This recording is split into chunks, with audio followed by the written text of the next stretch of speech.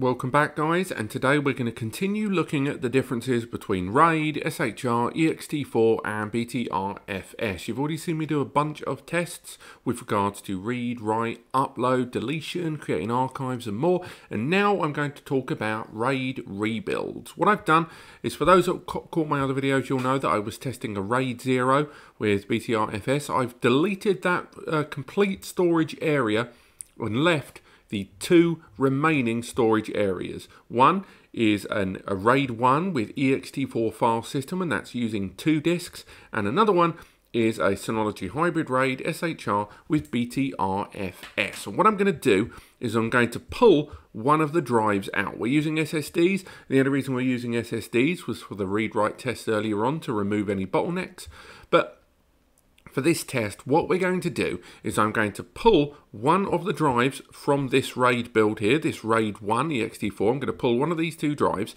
and then during the beeping and all the chaos that will ensue afterwards, I'm then going to introduce another drive, and we're going to see how long it takes for this device to rebuild that RAID. So this is going to be a bit tough to time this today, guys, because I am going to have to move over to the NAS and remove a disk and navigate the options. So although I'm going to be timing this, it's worth highlighting that there is going to be a margin of error, and we will have to bear that in mind at the end of the test. But what I'm going to do is take a good look at the NAS dead with drive areas 1 and 2 being the initialized disks that aren't in a RAID, and I'm going to pull drive bay 4 out. Drive bay 4, as you can see here, is part of the RAID 1 ext4 configuration. So I'm going to pull that drive now, and what this should do is then start freaking out, still letting me access the read and write speeds, but also it should alert me that the RAID needs to be rebuilt. So you've seen the read and write test before. If we go into the file manager, we can take a look at the RAID 1 with ext4, and if you want, we can even do a very quick speed test of that one, because we've still got that mapped network drive here, and we can do a quick speed test over 1 gigabit Ethernet, and as you can see, we've got 97 megabytes per second. And again, remember, I am using screen recording software, so that does affect read and write speeds, and we're connected directly to the NAS over 1 GBE, so that's how we're getting those speeds there. During the RAID downtime, I am going to try to do a speed test of that exact same network drive to see if it makes any difference to performance. But let's get rid of that and make our way back to this screen, and within the RAID 1, I'm going to start now pulling these disk drives. Just the one, but I'm going to keep the storage manager open here on the other side, and I'm going to pull disk 4 out now.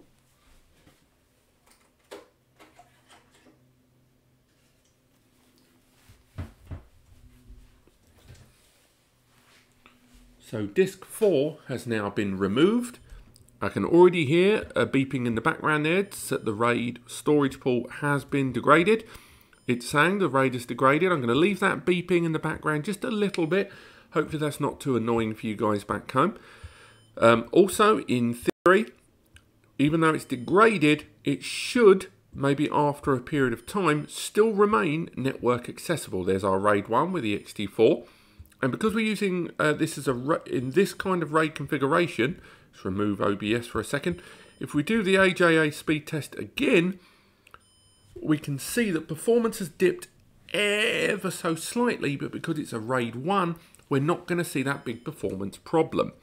We may see issues in the read, because rather than reading off 2 disks, we're only reading off the 1, but even though the RAID is falling apart and it's beeping to let us know that it's happened, we can still access the data on that drive. We can still access files. We can still do read and writes. So from here is when we're going to conduct the speed test. So from here, I'm going to click start, and I'm going to start adding a drive to this degraded RAID, and we want to see how long it takes. So starting now. So going into here, we're going to go into actions. We're going to repair. We're only going to select drive 1. I'm going to click next. We want to introduce this new drive to the RAID, and we're going to click apply. That beeping is going to continue in the background rather annoyingly. And now the beeping has ceased. We can see CPU has gone up there and resynchronization and repair has already started.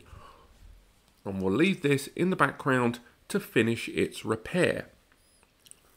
It should be relatively quick. I might have to fast forward quite a bit because this is still a RAID 1, but what it's doing right now is just creating a clone of the existing data on the first disk in this RAID array and copying it over to the second. And what we'll do is we'll leave that, and rather than record on screen, because I do think we're probably going to have quite a delay on this because it will take quite a while for this to be finished, it might be serviceable to rely on the notification center and the log center going forward to tell us about when it's complete. We can already see that the error is completed and it started to rebuild that RAID. If we full screen that, we can see it's starting to repair, and it started to repair there at 1648. So as long as we come back into that log center, even if we don't monitor this screen, when we come back later on, that drive should be completed. Now, I could conduct both of the RAID rebuilds back to back, but I'm probably not going to do that because the CPU is already at 97% utilization during the course of this rebuild, and it wouldn't be very fair to conduct that. But what I will do is, for now, I'll well, not OBS, that's the wrong one there. We can see that only 2 minutes has passed. The resynchronization has begun. Obviously, if I'd introduced the drive cold, then it would need to initialize. That does add another 60 to 90 seconds to this. But we're already at 3%. And with the log center on there and the time right now on screen, we should be able to extrapolate the completion time from this. So let's fast forward. Right, so we're almost at the point of conclusion here for the reparation of the RAID 1 with ext4 file format. We're at 99.89 and it's taken so far about 50 minutes. It's resynchronizing.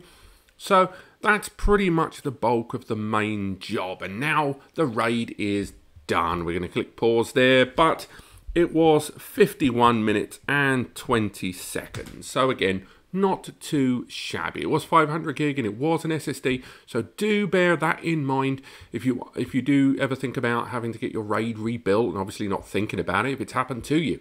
So let's see how the SHR with BTRFS fares against it. So once again, this is drive 5 and drive 6, so I'm just going to walk over and I'm going to disconnect another drive from this RAID pool.